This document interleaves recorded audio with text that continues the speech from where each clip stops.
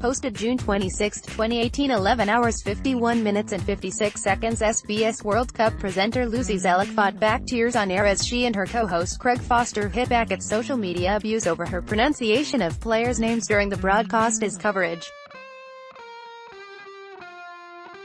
Zelic has been criticized for insisting on pronouncing the names as they would be in the player's home nation, with some users describing it as annoying and insufferable, and others telling her, "Just stop." Former Socceroo Foster defended Zelic, saying the correct pronunciation of names harkened back to the late iconic football presenter Les Murray. "I know the other day we talked about the social media abuse suffered by Socceroo's player Robbie Cruz, and I wanted to just touch on this stuff I've seen regarding the pronunciations, because I think you're doing an absolutely amazing job," he said. "This issue around pronunciations, we actually spoke about it on the way over on the plane, and I was explaining to you Les was always very specific on his pronunciations for a number of reasons. Firstly, because that's what SBS is about.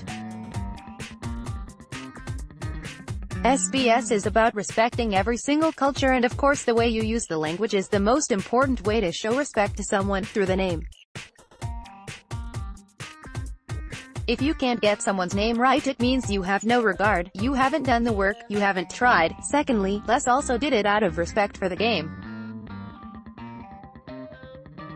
The game broadly, and also the players who play the game, was always very important to him." Zelic struggled to hold back tears as Foster spoke, saying his words meant a lot because of the legacy Les put into place. "When I have had Colombians, for example, write to me and say, I've been living in Australia for 37 years, constantly having my name mispronounced has always been a difficulty for me. To have it pronounced correctly is really quite touching. That is why we do what we do at SBS," she said. "It's always been about servicing the minority and about respecting the cultures we have in Australia." The pair's words have since gone viral on social media, drawing praise and support from fans.